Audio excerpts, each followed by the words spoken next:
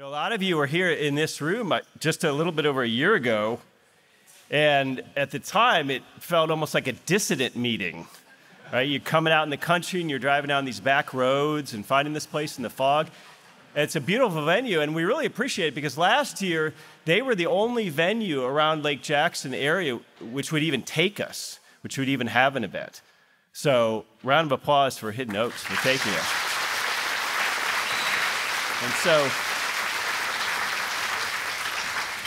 And so this year, they were the only venue around Lake Jackson which would guarantee us an event without masks. And that includes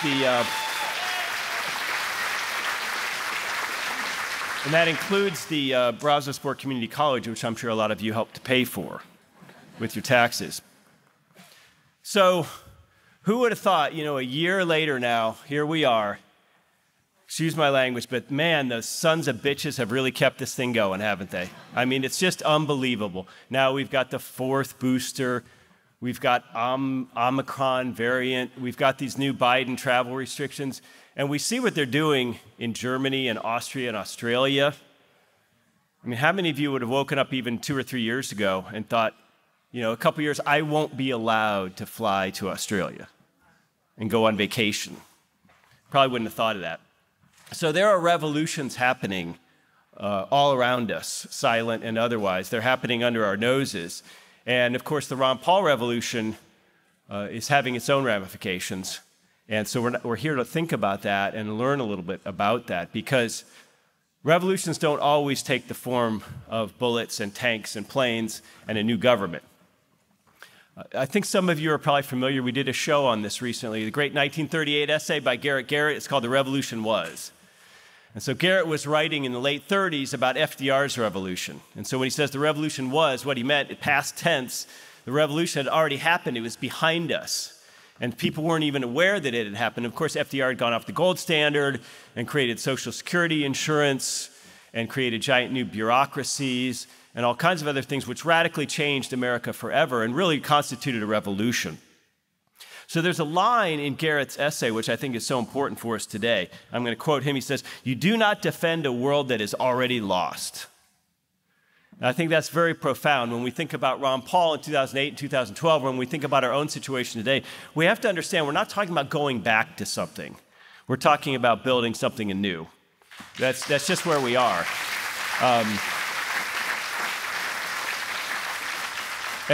But we have to learn and think about the principles of the Ron Paul revolution when it comes to building that something anew. So when Garrett thought in the late 30s, my world, he was born in the 1880s, he thought, my world is lost. FDR has ruined it. For those of us who are more contemporary today, people, let's say my age, there was a very quiet revolution. Our world was lost, actually, I'm going to argue, in the early 2000s, when George W. Bush was president.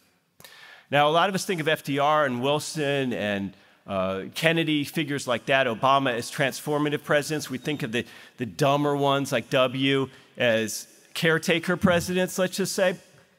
Not true.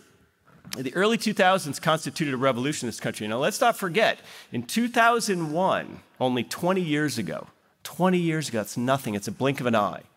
When George W. Bush entered office, there was about $5 trillion worth of debt. Okay, it was still mathematically possible for us to wrestle that to the ground just 20 years ago. Would have required some very unpleasant political things with entitlements and all that, but it was possible. It was still possible at that time. The Fed's balance sheet was well under $1 trillion at the time, so it was a very different world. Over the next few years, between, let's say, 2001 and 2004, a revolution happened under our noses. And it happened in about 4 different areas. They were all exceedingly unholy in retrospect.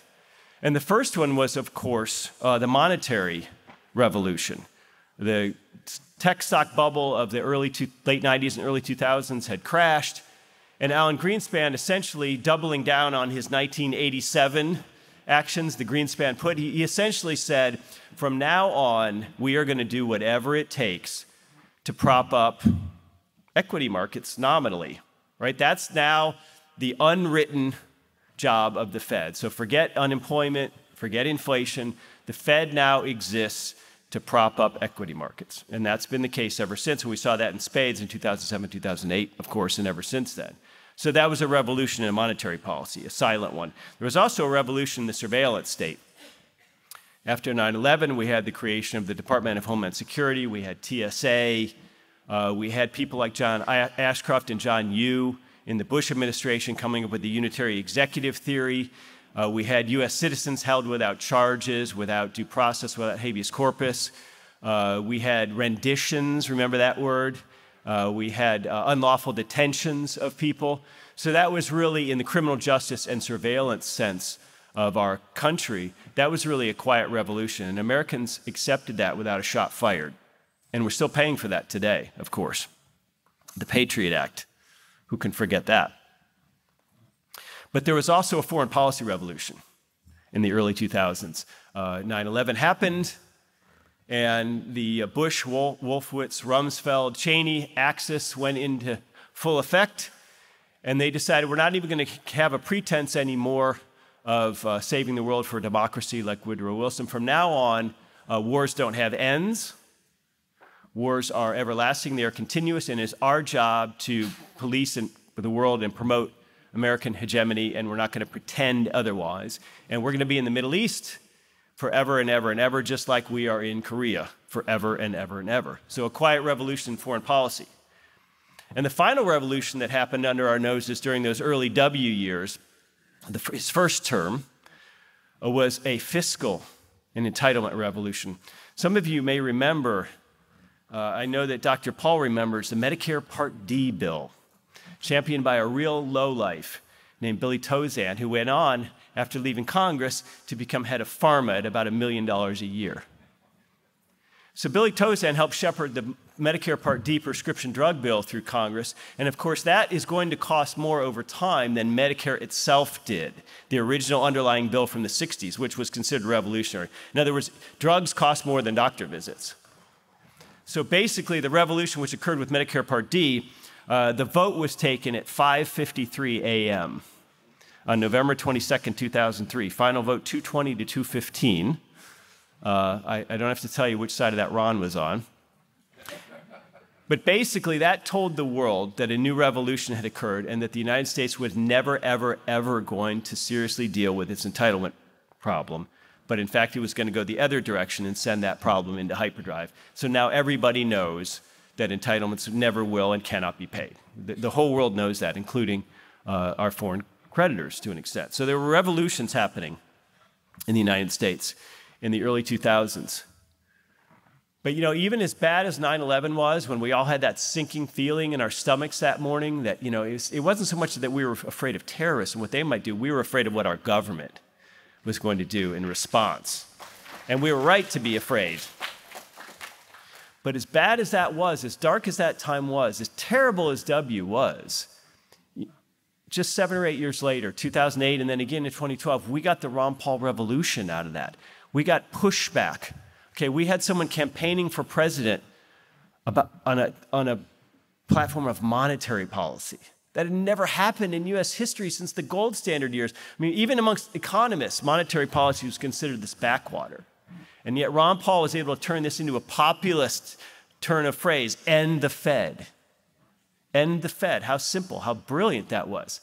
The other thing he campaigned on was war and peace.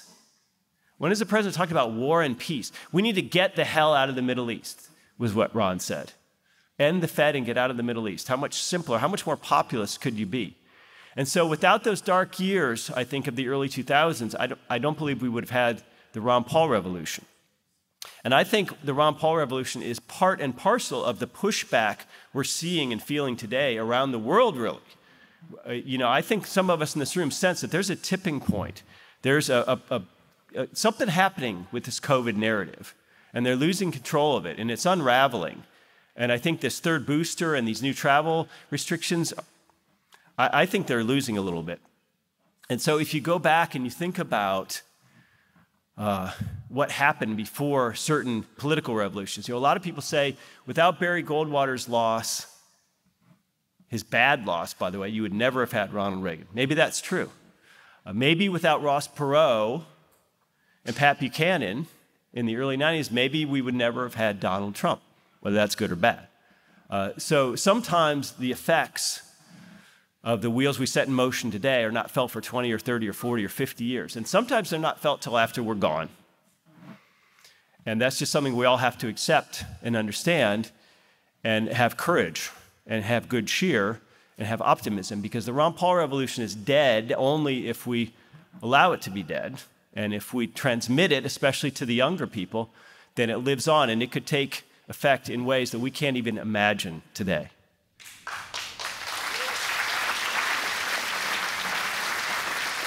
So I asked a good friend of mine, Daniel McAdams, to outline what we might call the Ron Paul doctrine. What's the Ron Paul doctrine? What's a blueprint that we could give the world politically and economically and in terms of war and peace for going forward in the future? Much like Mises gave us a blueprint in liberalism, much like Rothbard gave us a blueprint in the ethics of liberty. And so we're excited to have Daniel. We're very excited that Glenn Greenwald is going to join us via remote from Brazil. I think he's been a very brave and steadfast voice on pushing back on the media narratives. And, you know, Ron and Daniel's show really represents a form of alternative media, a very important form that we all need in this world of ours.